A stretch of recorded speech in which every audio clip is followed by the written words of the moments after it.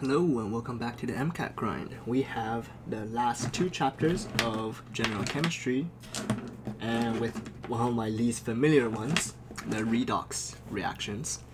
The redox reaction, breaking it down, is oxidation and reduction.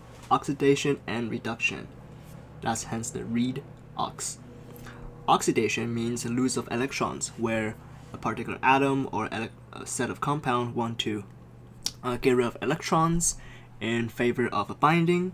However, the opposite of that, reduction, means gaining electrons. So you can see those in action in certain reactions, such as the mitochondria, where there's the electromotive force being driven, and NADH. All those things all involve redox. So oxidizing agent is one that undergoes reduction and gaining electron.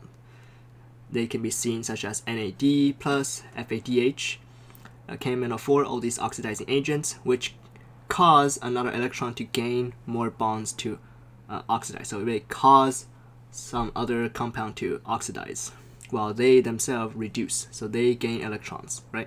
NADH+, if they gain an electron, they turn into NADH and gain that potential to go ahead and later go on to oxidize themselves in another reaction. Reducing agent, on the other hand, they undergo oxidation. They cause another compound to reduce. So what do we have? Well, the reducing agents, NABH4, LiAlH4, as well as NADH, FADH2, they go on to have oxidation potential, and they lose electrons to drive a certain reaction to occur. Think about oxidations where the driving force happens. Like the oxidation is like the bat hitters, they hit the ball hard and they lose the electrons to drive another thing happening, and the ball hits the reduction compound and makes something happen. Oxidation number is basically the unequal division of electrons in bonds. This is opposite, or is different from formal charges, which assumes equal division of electrons in bonds. Oxidation number usually is -2 in oxygen, and everything else surrounds that. So for example, H2O, oxygen is designated as 2-, so each of the H is said +1, because that encountered compound, if it's neutral, it's said to be 0.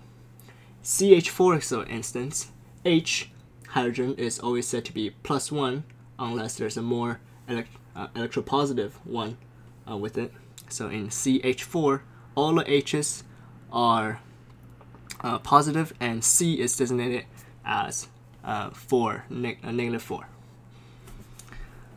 To balance the redox reaction, we have the entire reaction, right? And you can split it up into two parts. First, you split into the half reactions, and you balance the atoms that are not oxygen or hydrogen, and then you can add H2O to the side that needs to balance it, and then the protons H to counteract the H. Then you can finally balance both sides with the electrons to match them, and then you add the reactions together, two half reactions, so that the negatives cancel out.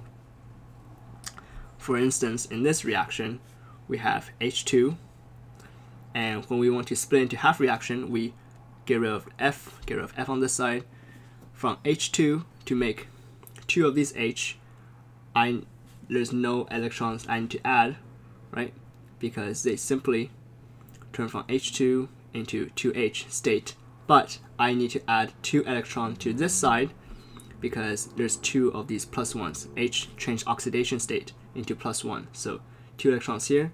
For fluoride, I need to add 2 minus to this side to balance the 2 minus on this side. So by adding them together, the 2 electrons cancel out, and we see that hydrogen has undergone oxidation by losing the electron, changing oxidation state from 0 to +1. Remember, losing negative turns positive, and fluoride accepted that electron and reduced. Double replacement is not a redox reaction because they simply just switch spots and there's no net reaction or an electron gain or loss. redox titration is similar to pH titration, but you're just using potential metric and using voltmeter to measure instead of using pH or the color changes. That's it.